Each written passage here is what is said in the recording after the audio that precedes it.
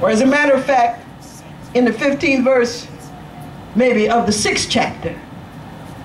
So the wall was finished in the 25th day of the month Elul, in 52 days.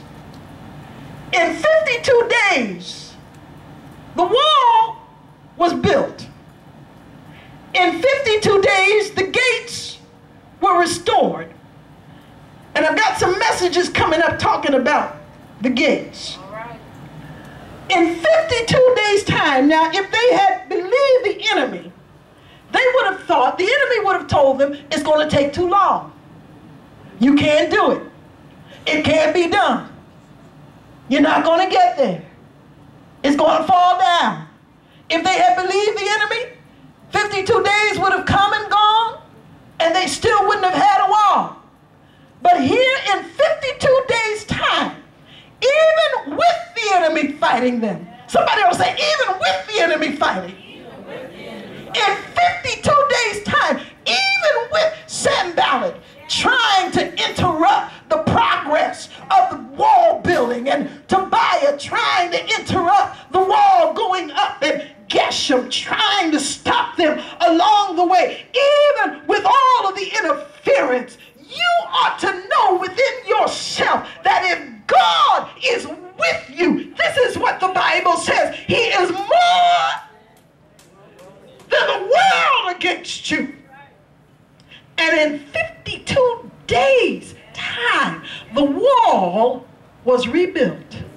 Time for the celebration. How many of us have lost out because we've given up, because we thought it's impossible, it's not going to be done, it's going to take too long, I don't want to do it. I have done things in my life, that where I have convinced myself, oh, that's going to take too long.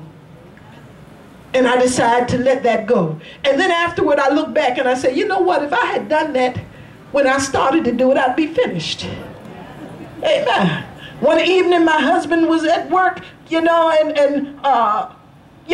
was a work day. He was at work, and I had a room in my home that I decided needed painting right then, that moment. Amen.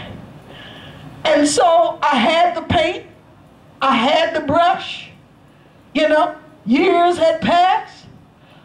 I went and got the can, opened it up, took my brush, took my roller, and in the space of a couple of hours, I had painted the entire room, not only once, but even twice.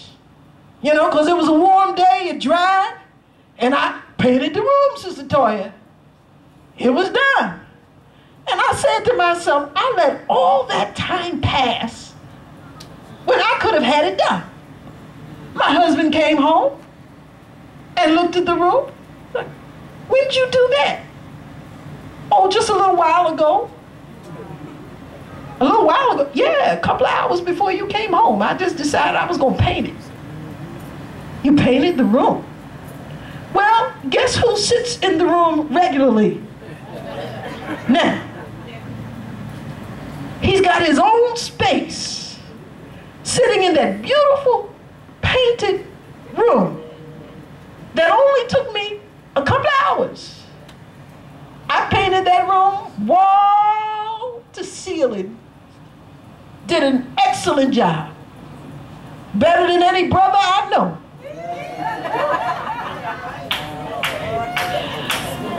Amen. Because I didn't leave paint on the floor.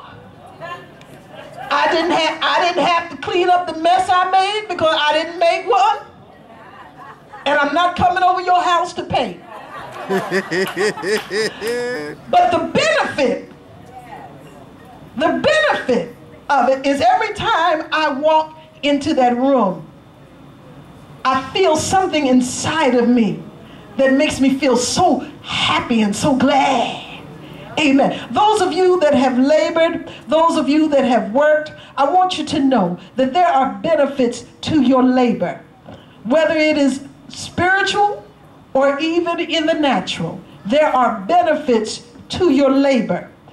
I've been taught, and I believe it to be true because the Bible supports it, that God does not desire for us to be lazy. God wants workers. Amen. And when the Lord sought his disciples, he sought people who were workmen, people who were workers. Amen. And that's why when they came over to the Lord's side, it was easy for them to continue to work because they were workers. The songwriter says we will work till Jesus comes.